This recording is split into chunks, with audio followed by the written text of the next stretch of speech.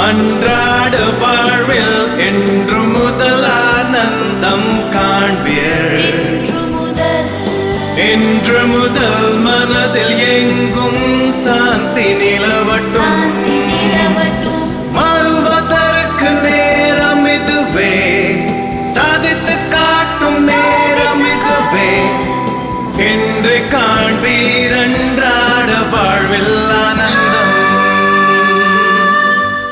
அனைத்தையும் ஆனந்தமாய் செய்ய வேண்டும். அனைத்தையும் நாம் ஆனந்தமாக செய்வதை சாத்தான் வெறுக்கிறான். நம் வாழ்க்கையை பலவிதமாக பிரித்து இந்த காரியத்தை என்னால் ஆனந்தமாக செய்ய முடியாது என்று நினைக்க வைத்து விடுகிறான். நம்மால் முடியும். ஏனென்றால் உலகில் உள்ளவனிலும் உன்னில் இருக்கிறவர் மிக பெரியவர்.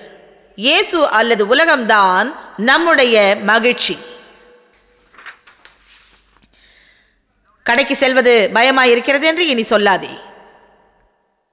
ஐயோ, வீடு சுத்தம் செய்யணும். பயமும் திகிலும் நெருங்கிய உறவினர்கள். நான் எதை செய்தாலும் ஆனந்தமாக செய்வதற்காகவே அபிஷேகம் பெற்றேன் என்று அறிக்கை செய்யுங்கள். பிரசங்கி 5:18-19 மீண்டும் வாசிக்கின்றேன். உயிரோடு இருக்கும்படி தேவன் அருளி செய்த நாளெல்லாம் மனுஷன் புசித்து குடித்து சூரியனுக்கு கீழே தான் படும் பிரயாசம் அனைத்தின் பலனையும் அனுபவிப்பதே நலனும் உத்தமமான காரியம் என்று நான் கண்டேன். இதுவே அவன் பங்கு. தேவன் ஐஸ்வர்யத்தையும் சம்பத்தையும் எவனுக்கு கொடுக்கிறாரோ அவன் அதிலே புசிக்கவும் தன் பங்கை பெறவும் தன் பிரயாசத்திலே மகிழ்ச்சியாய் இருக்கவும் அவனுக்கு அதிகாரமும் உரிமையும் அளிப்பது தேவனுடைய அனுக்கிரகம். சுவாரஸ்யமானது இல்லையா? எதுவாக இருந்தாலும் நமக்கு கொடுக்கப்பட்ட பங்கில் மகிழ்ச்சியாக இருப்பது தேவன் கொடுத்த ஈவு என்கிறார். என் குழந்தைக்கு சரியாக படிக்க வரவில்லையே என்று நாம் சொல்கிறோம். நாம் அனைவருக்குமே ஒரு குறைவுண்டு. ஆமென். அனைவருக்கும் குறைவுண்டு. நாம் அனைவருக்கும் குறைவு உண்டு. நாம் நினைக்கின்றோம் எனக்கு மட்டும் இது இல்லாதிருந்தால். ஒன்று தெரியுமா? உண்மையாக சொன்னால் உங்கள் அருகில் அமர்ந்திருப்பவரிடம் உள்ளதை நீங்கள் அடைய உங்களிடம் உள்ளதை அவர்களுக்கு கொடுக்கவும் நீங்கள் முன் வர மாட்டீர்கள். பிறருடைய வாழ்வை நாம் அடைய விரும்புகிறோம். பிறரது வாழ்க்கை நமக்கு கிடைக்கும் போது வெறும் நாம் ரசித்த காரியங்கள் மட்டுமின்றி நாம் விரும்பாத காரியங்களும் சேர்த்தே கிடைக்கும். நம்மால் கையாள முடிந்ததையே தேவன் நமக்கு பங்களிக்கின்றார். ஒரு ரகசியம் சொல்கிறேன் பெண்களே, உங்கள் கணவர் அவிசுவாசியாக இருந்தாலும் அந்த சூழ்நிலையை நீ கையாள்வாய் என்று உண்மையில் தேவன் அதிக நம்பிக்கை வைத்திருக்கிறார். நீ உன் சொந்த உணர்வுகளை உதறிவிட்டு சுய சௌகரியத்தை நாடாமல் வேறு எதையாகிலும் நினைப்பாயானால் தேவன் உன்னை பயன்படுத்துவார். முதல் 4-5 ஆண்டிலேயே தேவி என்னை விட்டு போயிருந்தால் என்னவாக இருக்கும்? நான் ஒன்றும் அரிய பொக்கிஷம் அல்ல. நான் சொல்வதை யாரும் விரும்ப மாட்டீர்கள். நீங்கள் இப்படி நினைப்பீர்கள், ஐயோ இங்க வந்து இதையெல்லாம் கேட்கணுமா? தேவன் உங்களை உணர்த்துவதை எல்லாம் நீங்கள் செய்து விடுங்கள். ஆனால் வாழ்க்கையில் கஷ்டங்கள் வருவது ஒரு சாபம் என்று சிலர் நினைக்கிறார்கள் என்பதைத்தான் சொல்ல வருகிறேன். தேவனே என்னை பயன்படுத்தும் என்று எப்போதும் கேட்கிறோம். அந்த நிலையில் நம்மை அவர் வைக்கும் போது அந்த விதத்தில் என்னை பயன்படுத்த வேண்டாம் என்று சொல்கிறோம்.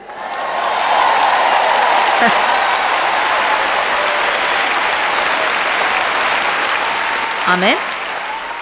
அங்க நான் மட்டும்தான் கிறிஸ்தவன், தேவன் உன்மேல் அதிக நம்பிக்கை வைத்திருக்கின்றார் என்று பொருள்.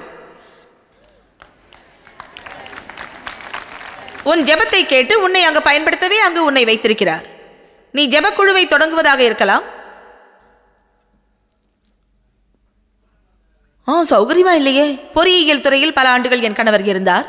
அங்கு அவர் மட்டுமே கிறிஸ்தவர். தன்மையாக பழகினார். அருவருப்பான ஜோக்குகளை கேட்க மாட்டார். அலுவலக புறங்குரல்களில் தலையிட மாட்டார். தனியாக சாப்பிடுவார். ஏனென்றால் அனைவரும் இவரை பலமுறை ஒதுக்கிவிட்டார்கள். ஒதுக்கப்படுவது கடினமாகத்தான் இருக்கும். நாம் மட்டுமே நல்லதை செய்வதென்பது மிக கடினமாகத்தான் இருக்கும். ஒன்று தெரியுமா? அவர்கள் வாழ்க்கையில் தேவ் ஒன்றை கவனித்தார். அவர்களது வாழ்க்கையிலும் திருமண வாழ்விலும் பண விஷயங்களிலும் மற்றும் பல விஷயங்களிலும் பலவித பிரச்சனைகள் வந்தது. அப்போது அவர்கள் அனைவருமே தேவிடமே வருவார்கள், தயங்கி வருவார்கள். உடனே தேவ் கேட்பார், ஏதாவது உதவி வேண்டுமா? ஆமா, என் மனைவி என்னை விட்டுட்டு போயிட்டா, எனக்கு ஏதாவது ஆலோசனை சொல்ல முடியுமா? நாம் தேவனால் பயன்படுத்தப்படுவதற்கு ஒரு வாக்கியம் சொல்லவே நீண்ட காலம் பொறுத்திருக்க வேண்டும். மற்றவர்கள் உங்களை நம்பக்கூடிய அளவிற்கு உண்மையாகவும் பொறுமையாகவும் இருக்க வேண்டி இருக்கலாம். கவனிக்கிறீர்களா? 3 நாளைக்குள் அனைவருக்கும் பிரசங்கிக்க தருணம் கிடைக்காவிட்டால் வேறு இடத்திற்கு சென்று விடுகின்ற காலம் இது. சில சமயங்களில் பிரசங்கம் அவசியமில்லை, அங்கு இருந்தாலே அது ஒரு ஊழியம்தான். ஒரு இடத்தில் இருப்பதற்கு அபிஷேகம் தேவை. தேவன் வைத்த இடத்தில் நிலையாய் உறுதியாய் இருக்க வேண்டும். காற்றடிக்கும் திசையில் எல்லாம் சாயாமல் உறுதியாய் அதே நிலையில் நிற்க வேண்டும். எனக்கு உதவி செய்யக்கூடிய ஒரு பெண் உண்டு, பல உதவியாளர்கள் உண்டு. என்னை பார்த்து பொறாமைப்பட வேண்டாம். 10 வருடங்களுக்கு முன்பு முதலாவது இவளை சந்தித்த போது சிகை அலங்காரம் செய்பவளாக இருந்தால் எனக்கு அவள் தேவைப்பட்டாள். பல வருடமாக என் அத்தை அவளிடம் சென்று வருவார். அவர்களது கூந்தலும் என் கூந்தல் போல் இருப்பதால் என்னை இவர்களிடம் போக சொன்னார்கள். ஒரு புதிய சிகை அலங்காரியை நானும் நாடவில்லை. பாவத்தில் வாழ்ந்ததால் அவளும் ஒரு போதகருக்கு சிகை அலங்காரம் செய்ய விரும்பவில்லை. பல வருடமாக ஒரு ஆணோடு வாழ்ந்து வந்தாள். சூதாடினாள், போதை மருந்து வியாபாரம் செய்தாள். எனக்கு நடுக்கமாக இருந்ததென்றாள். ஒன்று தெரியுமா, 3 வருடங்கள் வாரத்திற்கு 2 முறை அவளிடம் சிகை அலங்காரம் செய்தேன். அவளுக்கு ஊழியம் செய்ய சின்ன சின்ன தருணம் கிடைக்கும். புத்தகம் கொடுப்பேன், அன்பை வெளிப்படுத்துவேன். உங்களுக்கு ஒன்று தெரியுமா, நான் அங்கு சென்றாலே அங்குள்ளவர்கள் உணர்த்தப்பட்டார்கள். நாம் இருக்க வேண்டியவர்களாக இருக்க வேண்டிய இடத்தில் இருந்து விட்டாலே போதுமானது. பக்தி பூனையாக இருக்காதே, நான் நல்லவன் என்ற எண்ணம் கொள்ளாதே. அங்கேயே ஆசீர்வாதமாக இரு, ஆனால் அவர்களுக்கு இணங்கி விடாதே.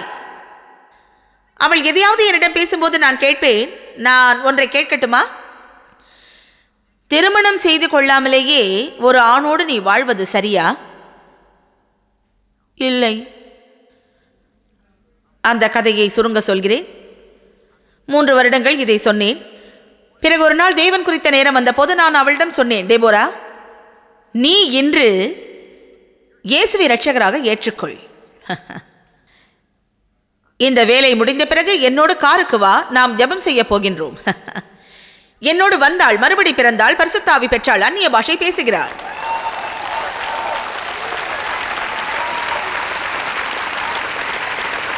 எல்லோரும் கவனியுங்கள். என் மீது அவளுக்கு நம்பிக்கை மரியாதை வரும் அளவிற்கு கால அவகாசம் எடுத்தேன். என் உறுதியை கண்டாள். நான் சொல்ல வருவது என்ன, சில சமயங்களில் தேவன் உங்களை எங்கே வைக்கிறாரோ அதே இடத்தில் நீங்கள் இருக்கும்படி உங்களை அபிஷேகிப்பார். அந்த இடத்தில் நாம் சலிப்படைந்தாலும் தேவனால் நம்மை பயன்படுத்த நிச்சயமாக முடியும். ஆனால் நாம் நினைக்கின்றோம், எங்காவது அசௌகரியமாக இருந்தால் வேறு இடத்திற்கு மாறிவிடுவதுதான் நல்லது என்று. ஆனந்தமாய் பயணிப்போம். நீ ரட்சிக்கப்பட்டால் மகிழ்ச்சி, நீ மாறினால் எனக்கு ஆனந்தம் என்றே ஆனந்தம் கொள் என்று தேவன் என்னிடம் ஒரு கேள்வியை கேட்டிருந்தார். அதை உங்களிடம் சொல்கிறேன். ஜாய்ஸ், உன்னுடைய வாழ்க்கையில் உள்ள எத்தனை பேரிடம் நீ திருப்தியாய் இருக்கின்றாய்?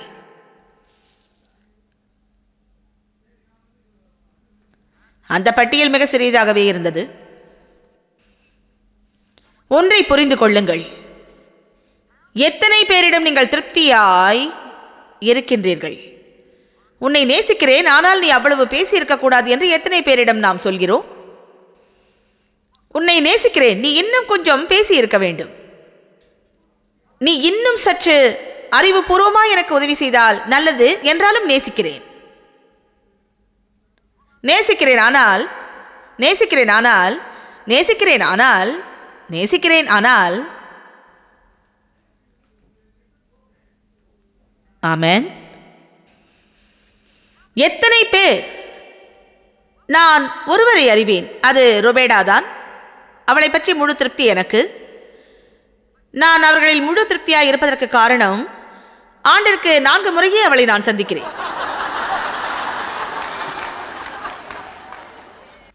நாங்கள் இவற்றை பற்றி பேசினோம். இதுவே சத்தியம். எந்த குறையும் இல்லாதவர்களோடு மட்டும்தான் நாம் சில சமயங்களில் இருக்க விரும்புகின்றோம். உண்மைதானே? நீங்கள் யாரோடு இருக்க விரும்புகின்றீர்கள்?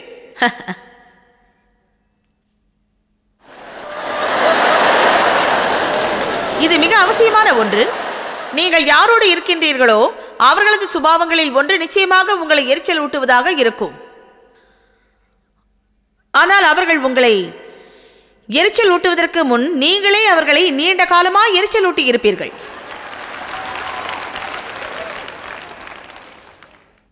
மற்றவர்கள் என்னை சந்தோஷப்படுத்தவில்லை என்று நினைக்கின்றீர்களே, நீங்கள் உங்களை யார் என்று நினைத்துக் கொண்டு இருக்கின்றீர்கள். நேசிக்கிறேன், ஆனால் ஏற்றுக்கொள்கிறேன், ஆனால் நீ அப்படி இருந்தா நல்லது, நீ என்னை நல்லவன் நினைக்கவே, நீ என்னை சந்தோஷப்படுத்து. முன்பு ஒரு காலத்தில் ஒன்றை கற்றுக்கொண்டேன், அதை கேள்விப்பட்டேன், அதை இன்னும் முழுவதுமாக கற்றுக்கொள்ளவில்லை. தேவன் சொல்லும் போதெல்லாம் கற்றுக்கொண்டேன் என்கிறோம், ஆனால் இன்னும் அதை சரியாக கற்றுக்கொள்ளவில்லை. என் சந்தோஷத்திற்கு தேவ பொறுப்பாளி அல்ல, நானே அந்த தீர்மானத்தை எடுக்க வேண்டும். பொறுமை என்பது உணர்வல்ல, நமக்கு பொறுமை தோன்றுவதும் இல்லை.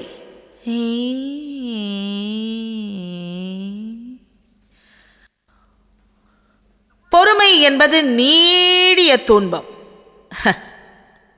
தெளிவாக சொல்ல விரும்புகிறேன், நீடிய துன்பம். இது புரிகின்றதா? பொறுமை என்பது நீடிய, நாம் நினைப்பதை விட நீண்ட காலமாக துன்பம் சலித்துவிடும். இதுதான் பொறுமை. பொறுமை எது என்று தெரியுமா? காத்திருப்பது பொறுமை அல்ல, காத்திருக்கும் போது என்ன செய்கிறோம் என்பது.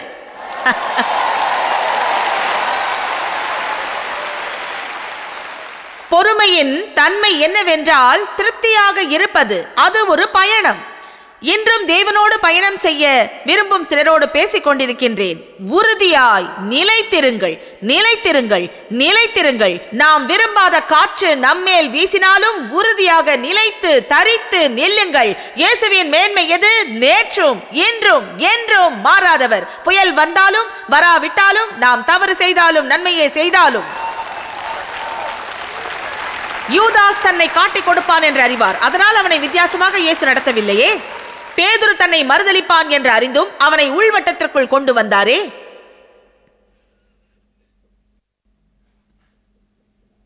மற்றவர் நம்மை எப்படி நடத்துகிறார்கள் என்பதை நினைத்தே கவலைப்பட்டுக் கொண்டிருக்கின்றோம். நீ சந்தோஷப்படுத்தலையே, நான் நல்லவன்னு நீ சொல்லலையே, நான் சொல்வதை வீட்டில் எழுதி நாளுக்கு 12 முறை வாசியுங்கள். பிறரை சந்தோஷப்படுத்த நான் என்ன செய்கிறேன்?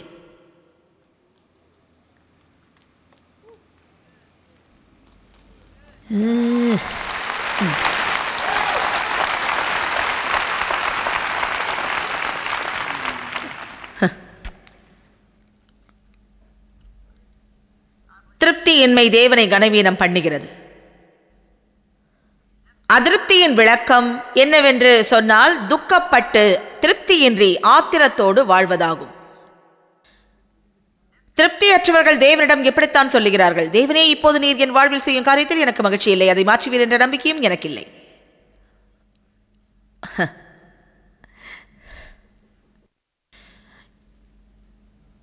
எல்லோரும் ஒன்றை கவனியுங்கள், ஆனால் நாம் செய்ய வேண்டியது என்ன? தேவனை மகிமைப்படுத்த வேண்டும். இதுதான் மிக முக்கியம். தேவனை மகிமைப்படுத்த வேண்டும். என் நாமத்தை மகிமைப்படுத்தும் ஜனங்களை நான் ஏற்படுத்துவேன், பூமி என் மகிமையால் நிறையும் படிக்காக. ஆமென். இதை சற்று சிந்தித்து பாருங்கள். உங்கள் பிள்ளைகளை சந்தோஷப்படுத்தும்படிக்கு உங்களால் இயன்றதை நீங்கள் செய்த பிறகும் அவர்கள் திருப்தி அடையாமல் இருப்பார்கள் என்றால் உங்களுக்கு எப்படி இருக்கும்? மிகுந்த விரக்தி அடைந்து மிகவும் நொந்து போய்விடுவோம். எதை செய்தாலும் ஏன் அதை செய்யவில்லை என்று ஒரு குறை, தலையை பேய்த்து கொள்ளலாம் போல இருக்கும். அப்படி என்றால் தேவன் நமக்கு நல்லவராக இருந்து நம்மை பாதுகாத்து நமக்கு நேரவிருந்த அசம்பாவிதங்களை நமக்கு தெரியாமல் தடுத்து போடும் தேவனுக்கு எப்படி இருக்கும் என்று சற்று யோசித்துத்தான் பாருங்களேன்.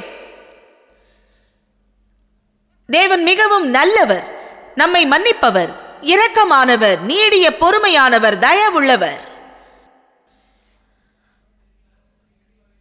ஆனா அங்க நான் மட்டும்தானே கிறிஸ்தவன், என் குடும்பத்தில் நான் மட்டுமே ரட்சிக்கப்பட்டிருக்கேன். அற்பமான காரியத்திற்கெல்லாம் அதிருப்தி அடைந்து நொந்து விடுகிறோம். உங்களுக்கு இது தேவையில்லை என்றாலும் எனக்கு தேவை, எனக்கு போதித்துக் கொள்கிறேன். என் செய்தி எல்லாம் எனக்கே தேவை, என் போதனை அனைத்தும் எனக்கே அவசியமாக இருக்கிறது, எனக்கு போதிக்கிறேன். ஒருவரிடம் நான் சொன்னேன், தேவன் என்னை போதிக்க அழைத்தது நல்லது. ஏனென்றால் பிறருக்கு சத்தியத்தை போதிக்கும்படி நான் ஆயத்தப்படுத்தும் போது பல காரியங்களை கற்றுக்கொள்ள முடிகின்றது. திருப்தி அற்றவர்கள் நிறைவுள்ளவர்கள் மீது ஆத்திரம் அடைவார்கள். தங்களிடம் உள்ளது என்னிடம் இருந்தால் யாருமே என்னை பரியாசம் செய்ய மாட்டார்கள். ஆனால் அவர்களிடம் இல்லாத ஒன்று என்னிடம் இருந்தால் பொறாமை கொண்டு ஏளனம் செய்திருக்கிறார்கள். இதை முன்பே கற்றுக்கொண்டேன். என்னிடம் உள்ள ஒன்றை பார்த்து என்னை மக்கள் குற்றப்படுத்துவார்கள் என்றால் என்னிடம் அது இருக்கிறதே என்ற அங்கலாய்ப்பினால் அல்ல, அவர்களிடம் இல்லையே என்ற பொறாமையினால்.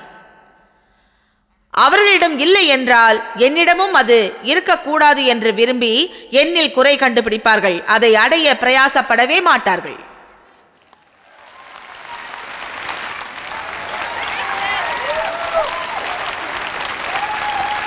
உங்களிடம் நீச்சல் குளம் இருந்தால் தங்கள் வீட்டிலும் நீச்சல் குளம் உள்ள ஒருவர் கூட நீங்கள் நீச்சல் குளம் வைத்திருப்பதற்காக குற்றப்படுத்த மாட்டார்கள். உங்களிடம் விலை உயர்ந்த கார் இருந்தால், மெர்சிடஸ் என்று வைத்துக் கொள்வோம், மெர்சிடஸ் கார் வைத்துள்ள யாரும் உங்களை குற்றப்படுத்தவே மாட்டார்கள். நான் சொல்வது தெளிவாக புரிகிறதா? ஆனால் ஒன்று தெரியுமா? என்னை கவனியுங்கள். தேவனிடமிருந்து ஒன்றை எதிர்பார்த்தால் அதை பெற்றுக்கொள்வதற்கு முன்பு நீங்கள் காத்துக்கொண்டு இருக்கும் போதே சொல்லுங்கள், பெறுவதற்கு முன் காத்திருக்கையில் அதை பெற்ற ஒருவரை தேவன் உங்கள் முன்பாக அனுப்புவார் நிச்சயமாக.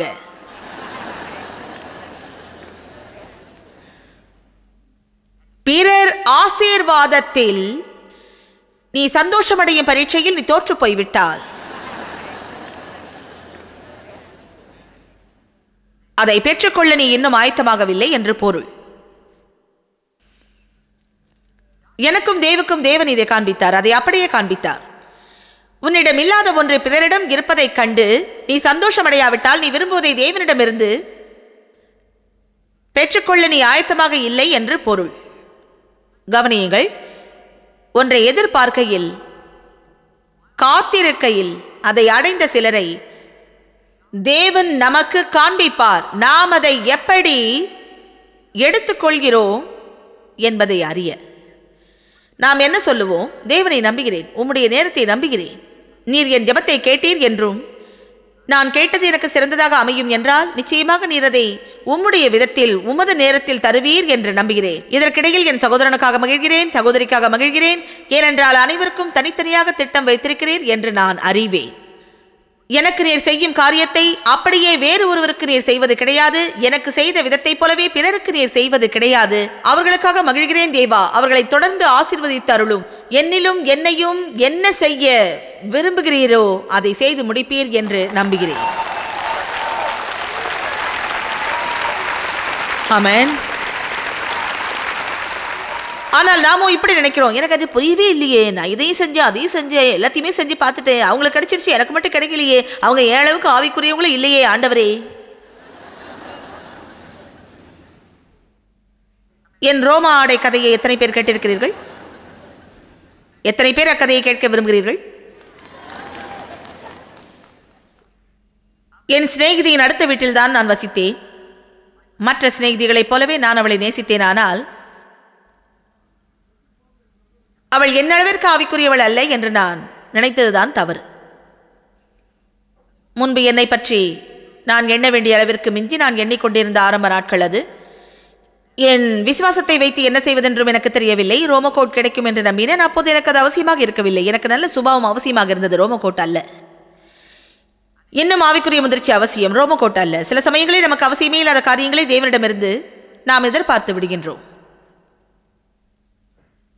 ஆமென். என் மனதில் அது ஆழமாய் பதிந்து விட்டது. தேவன் நிச்சயமாக தருவார் என்று நான் நம்பினேன். ஒரு நாள் அவள் வந்து என் கதவை தட்டினாள்.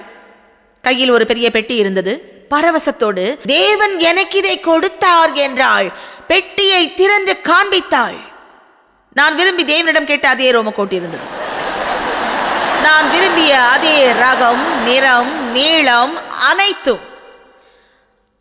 அவள் முன் கிறிஸ்தவளைப் போல நடந்து கொண்டேன். ஓ, கர்த்தருக்கு ஸ்தோத்திரம். இது ரொம்ப நல்லா இருக்கே. யார் உனக்கு கொடுத்தது? இது எப்படி கிடைச்சது? நீ தேவன்கிட்ட ஜெபம் செஞ்சியா? எவ்வளவு காலம் நம்பிக்கிட்டு இருந்தே? ஆனால் எனக்குள்ளேயோ கோபம். ஆண்டவரே, இவளை வெளியே போக பண்ணும் என்று. அவள் போன பிறகு எனக்குள்ளே ஒரு யுத்தமே நடந்தது. அவள் மீது நான் மிகுந்த கோபமும் பொறாமையும் குழப்பமும் கொண்டேன்.